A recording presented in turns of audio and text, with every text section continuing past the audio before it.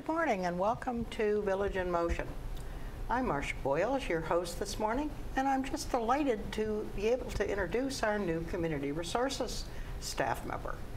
I think we'll begin by introducing Anita Garfo, who is, of course, a longtime Community Resources person here.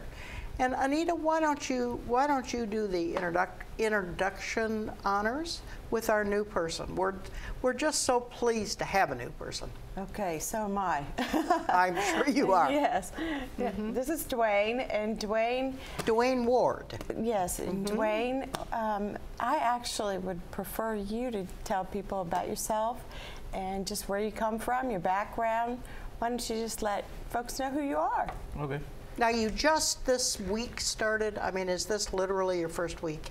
This is the second day. This is your second day, all right. Oh my goodness, you are really new. Yes. Dwayne, we're glad to have you. And as Anita says, let's hear about your background.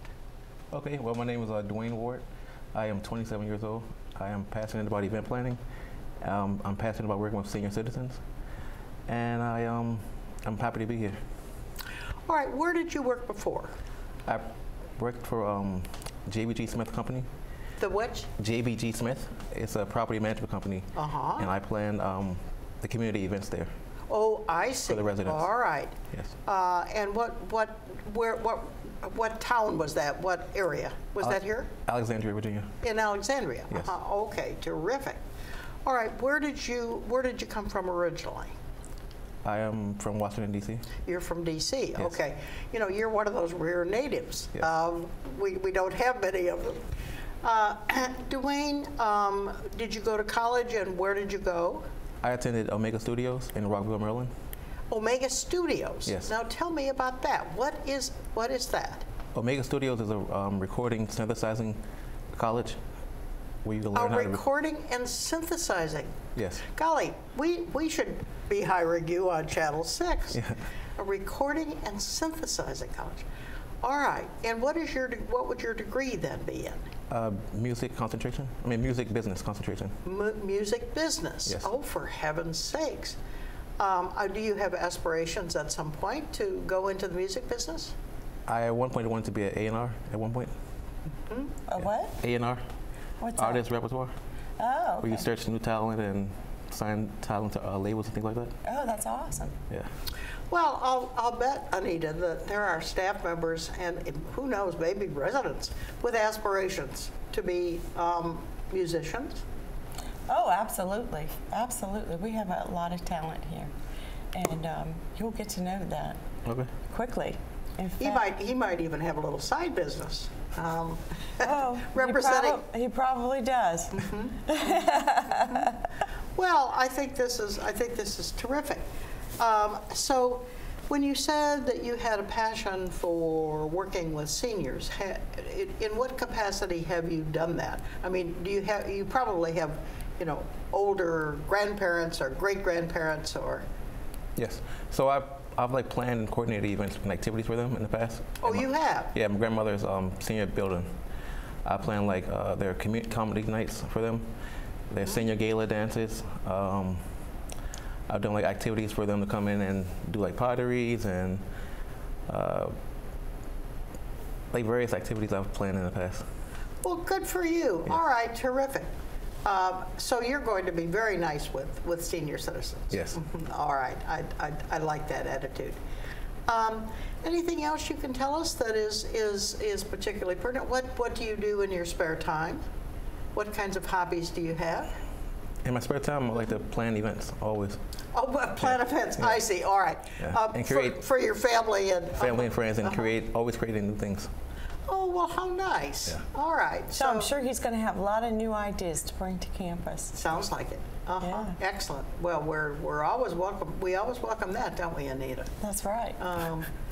Yeah, and I'm sure that getting your staff back up to its restored normal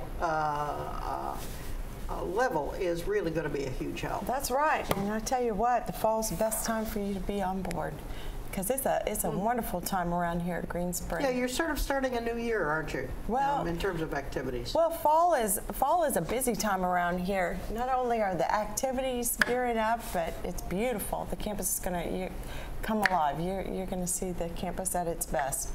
The grounds department does such a wonderful job, and so does Mother Nature. Yeah. But we definitely have a wonderful lineup this month for entertainment. Okay.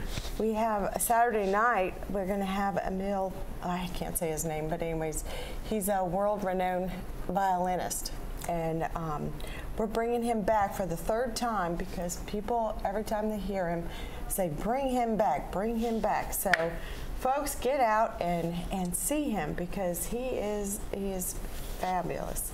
And then we have also on the 15th, we have probably the country's best German band right here at Green Spring on the 15th. It's a concert associate concert, and they're from the city of Fairfax, but they are considered probably the best German band in America. They go overseas and play. So anyways, it was hard to get them, but we were able to secure them. So make sure you get out for that concert also. And then Dale Jarrett, besides his normal Monday afternoon concert that he gives, he's bringing his band with him for a concert on the 22nd. Now that's a makeup concert for concert associates that was earlier in the year when he got sick. He's making up that concert, so that one is for another concert associates that's being made up. So if you're a member of if you have one of those tickets, those concert associate membership tickets, then you can go to that concert for free. Otherwise, it's just $5, and you will enjoy that concert, I guarantee you. So we have those three big concerts, and then we have also classical chamber music is going to be holding a concert on the 14th in the chapel. Okay, so that's another concert that will be going on. And then the chapel is going to be having a United Nations Day, and they're having the Mosaic Harmony concert, and they're going to actually release doves at the end of that concert. Really? Yes, that Day of Peace. You know, it always worries me. What happens to those doves? It always worries me when people do that.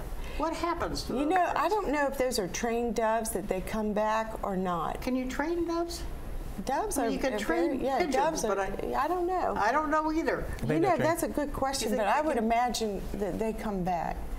But anyways, that's a good question. You'll have to ask Lois that. That's her gig. All right. But anyway, so we have a wonderful lineup of entertainment this month. And then, of course, this month also is the pet parade and the blessing of the animals. And then is the blessing of the animals this month too? Yes, it is. And then also, and who is doing that? Is it Len Cockworth? Len is I believe it's Lynn that's doing the ceremony. But anyways, then of course Halloween around here. Halloween is a fun time around campus. That day is always exciting. Okay. But anyways, we have a lot going on this month, and then of course the council, the elections for the councils, are going to be gearing up, and then the elections being in November, all of the political stuff is starting to gear up also. So you just got to keep your eyes and your ears open. There's always something going on. So what are the main ways of finding out what's going on? Channel 6. Of course. Okay. Are you asking me? Yes, I'm sorry. Yes. I just want us all to go over what the bulletin boards, the villagebridge.net. That's the resident website, and then and you're going to learn all this. And those paper cubby stuffers. Right. Well, we're trying to downsize how many cubby stuffers we get. Yeah. Good. But But yes, and then we only put up easels when there's something special, like a special speaker or a special event, something that's like a one-time type deal. So there's always a way to find out what's going on, and if you nothing else, come see one of us. All right? So there's a lot going on. It's the fall, it's the fourth quarter, and it's probably the busiest time of the year. Yeah, there really is a tremendous amount going on right now. I looked at that calendar yesterday, and I was amazed at how much is going on. And Dwayne, you'll be in Town Center. Yes. And so, folks, make sure you stop by and give him a wonderful Green Spring welcome. All right, you're going to be in Kelly's Old former office. up on the second floor. That's right by the computer. Right by the computer lab. Yep.